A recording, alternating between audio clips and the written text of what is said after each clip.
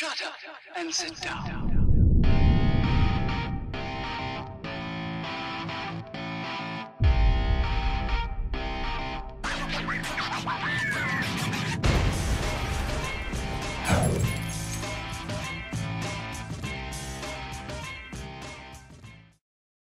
World-class cannabis seeds.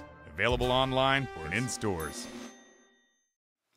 Yo, yo, yo, what up OGs? Grow420 Guide here, and welcome back to Season 6 continued Day 3 of Germination. So, the last time we left off with the video, we had our seeds on our dinner plates, and they were kind of just chilling right here in the middle of the room on a table. But, last night it was way too cold in here. It was about 65 degrees Fahrenheit, which is way too low for a germination. And so we had to do something about that. Typically, you want your temperatures at least 75 degrees, even around upwards of the 80 degree mark for germination or propagation. So yeah, this is what I did to kind of ghetto rig a little fix for overnight until, you know, I was able to do something today about it. So this is what we did.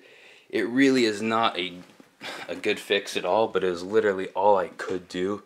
So this little power supply that powers my monitor here actually gets rather warm.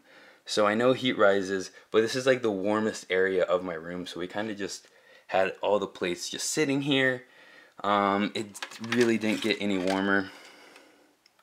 69 degrees, so realistically it rose 4 to 5 degrees, which it's better than 65, but realistically we want to get up to at least 75, upwards of like 78 to 80 degrees. So today, I went out to the hydroponic shop. Oh my god, I almost fell over the chair. And we purchased a couple of things. We got this thing right here. Basically what am I trying to say? A heat mat. Generally, I would have liked to order this from GrowAce.com just because I would have saved more money, but I needed it like pronto, ASAP. So that's the reason for that. We got this tray for them because I've been on dinner plates, and this will help get the paper towels off of the actual sitting water if there is any. Got a Sharpie because I don't even have a Sharpie here, and we got some label makers so we can label our seeds instead of use the actual packaging.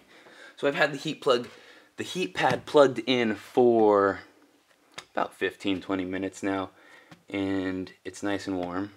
I don't have an actual temperature gauge for the thing. Just plugs right in, and as you can see here, what's it say? Approximate days to germination. So it gives you like a list of a bunch of different seeds, vegetables and shit. It did say something. Where did it say? Oh, right here. So this mat is designed to raise rooting area temperatures approximately 10 to 20 degrees Fahrenheit above ambient air temperature.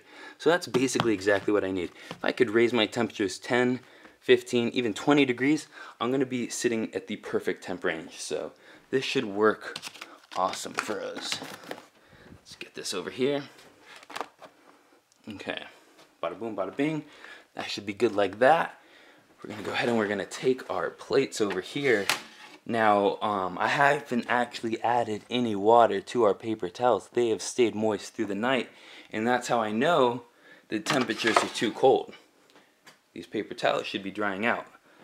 So, we're going to go ahead and take a look at our seeds, and we're going to get them labeled and placed into their new home to finish germination.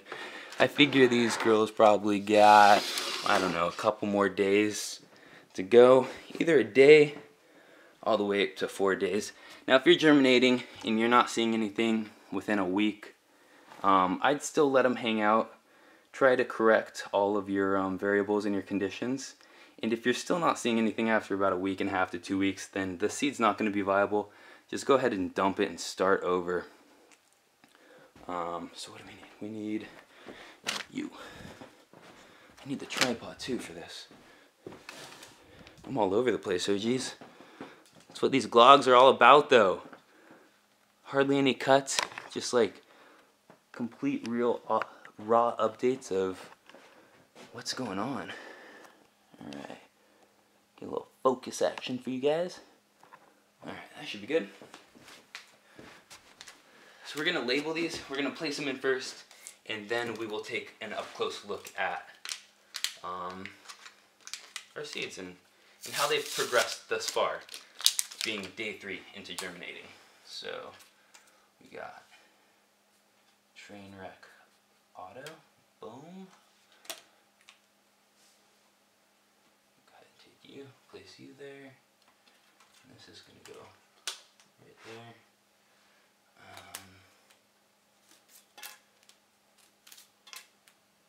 We got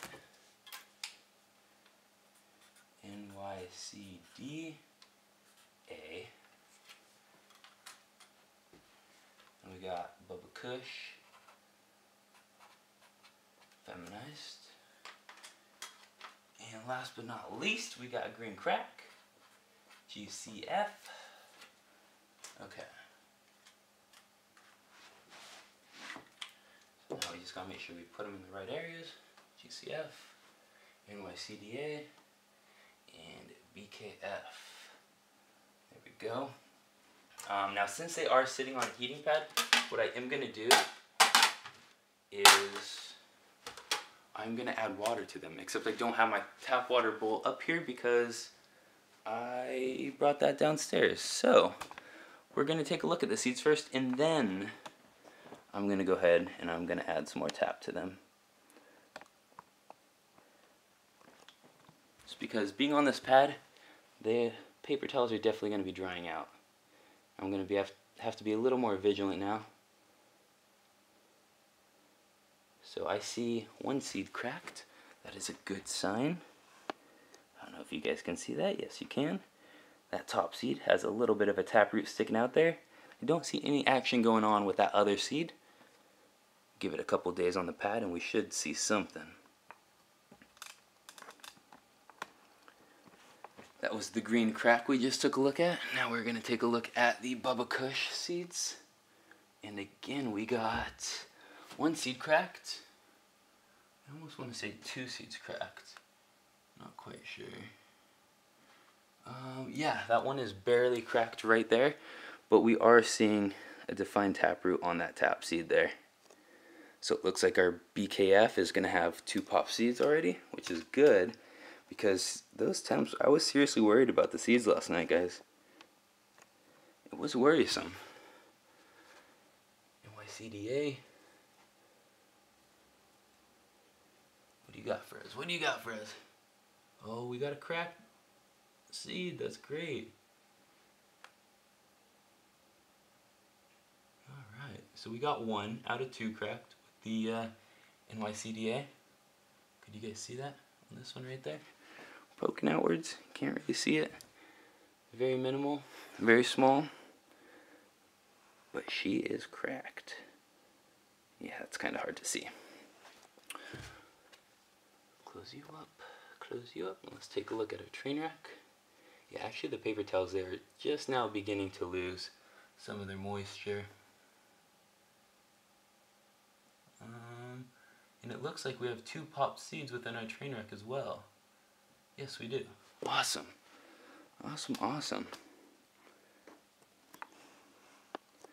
Again, very, very hard to see on that right seed there, but you can see it on that left seed.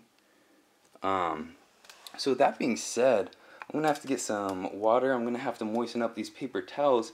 I'm going to have to stop back at the hydroponic store tomorrow. I'm going to have to pick up some soil, because these girls are going to be ready to be planted within, I'm going to say no longer than 2 to 3 days. So let me go grab some tap water. We're going to finish up dribbling some water on our paper towels, and then we're going to close up the video. Okay, so we got our tap water here. So we're using just regular Northern Arcata tap water. No distilled water, no reverse osmosis, nothing special. Like I said, I have not actually tested this water. I don't have my pH meter or my ppm meter. I'm just kind of winging it here, OGs, with this water. Now, water is incredibly important when it comes to growing and when it comes to germinating. So it's something that's worth taking the time to look into and to use proper water. So if you're germinating seeds, I would recommend 3 types of water. You can use distilled, you can use reverse osmosis, or you can use natural spring. You can also use your tap water at home if you know what's inside your tap water. If you know the pH, if you know the ppms, how hard your water content is, then by all means, if you have that information and you know it's sustainable for your seeds, go ahead and use it. But if you don't know, I would recommend getting a bottle of natural spring water, any purified reverse osmosis water, or distilled water. Distilled water is not the best for growing unless you're adding CalMag. It can get the job done, but I wouldn't recommend it. Last season I was using distilled water, and I'm happy to get off distilled water. I really want to use reverse osmosis water this season, but we might be stuck with tap water this season. Hopefully it is basically reverse osmosis tap water that's low in hard water and a good pH balance, and it just comes to a decent ppm reading in between like 1 to 250 ppms or something. Even 300 would be fine. I felt like I wanted to say a little more. Oh yes, I do have a Rubbermaid out back that I'm collecting rainwater in, so I'm going to be testing the rainwater versus the tap water to see which water we're going to be working with. But with that being said, that's going to close out this video, day 3 of germination. Thank you guys for watching. Don't forget to comment and like, and as always, OGs, smash that subscribe button so you guys aren't missing out on any of these vlogs. I hope you guys are enjoying them. For the time being, I don't have a monitor, so I know I'm still a little absent in the comment section below, but I plan to get my monitor and to be more active in the comment section come this week sometime. So be looking out for that, you guys. Thank you again for all the support. Much love, OGs. I will see you guys tomorrow.